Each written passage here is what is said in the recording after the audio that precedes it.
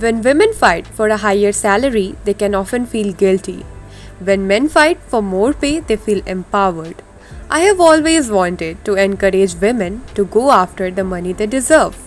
This powerful statement is given by a very famous American entrepreneur, one who is becoming an inspiration for all the women across the globe. Founder and CEO of one of the most successful women-led social platforms in the world, Bumble, a famous and successful billionaire, Whitney Wolfe Herd. Let's take a quick look at the success story of one of the prominent and successful women in the world. A woman of power empowers other women. One of such women is Whitney Wolfe Herd, an American entrepreneur who has recently joined Forbes' list of the super rich. She is only 31 years old and is now the world's youngest self-made female billionaire after taking Bumble public in February 2021. Her current net worth is $130 crore. She rang the Nasdaq bell with the 18-month-old boy's son on her hip. In her speech, Whitney expressed that she wanted to make the internet a kinder, more accountable place.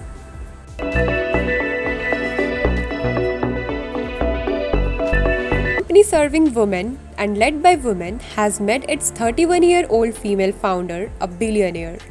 Whitney's rise to membership in the Billionaires Club has been a fascinating one. Before starting with Bumble, she was one of the members of the founding team at Tinder, but after tensions with other executives, one of whom she had been dating, she left. Sometime later, Whitney registered a sexual harassment case. The parent company of Tinder, Match Group Incorporation, denied the claims but paid around $1 million to settle the dispute. As a result of the case, she experienced a lot of online abuse, leading her to delete her Twitter account because of the hate she faced. But Whitney's didn't stop. She had dreams which she wanted to turn into reality. She used her personal experience to build her application, Bumble.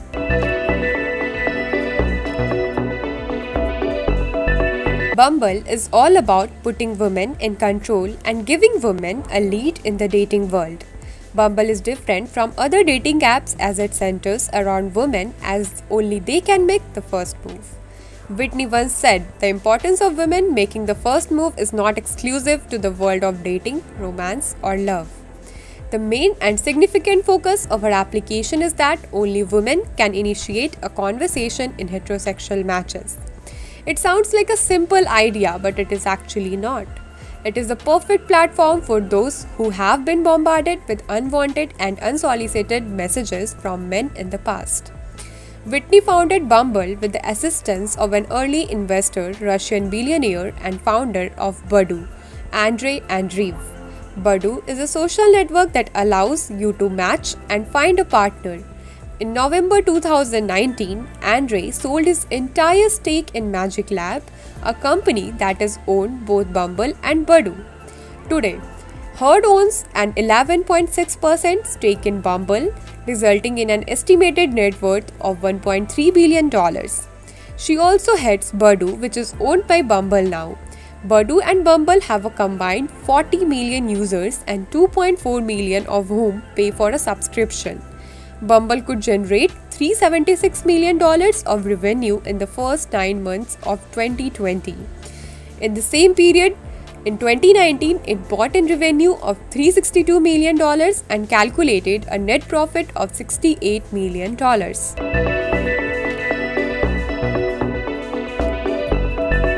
A woman's success is always doubted and questioned. People try to connect her worth with her past experiences. She was also disturbed by the way her story was being told.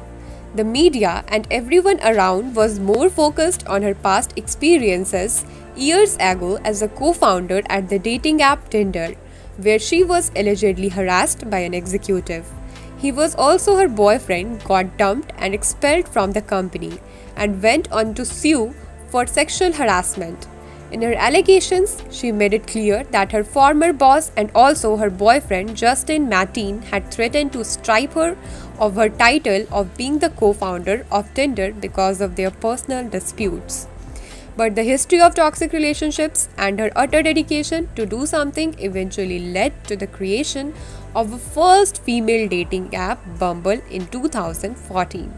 There are about 559 companies that have gone public in US over the past 12 months. Only 2 aside from Bumble were founded by women. These numbers clearly indicate that women are largely being left behind in what's likely the fastest wealth creation boom in the history. The team of Bumble and investors described this growth as a huge win. They believe that Whitney saw an opportunity that wasn't being addressed for women, and with an expertise, she has made this into a gold mine not just for her and her team, for her investors as well. Whitney's experience formative. She initially wanted to start with a female-only social network for women to send each other some compliments, but ended up focusing on matchmaking on the advice of Russian tech billionaire Andrei Andreev, which clearly worked out for her betterment. Whitney's success is undoubtedly helping further the case for investing in business that cater to a female audience or that are founded by women. Her journey of building an impactful brand out of her vision of making women's voices heard is all a result of her dedication and growing stronger with her past experiences. That's all for today. Let us know if you found the success story of Whitney Wolfe inspirational. Don't forget to subscribe to our channel if you like this video.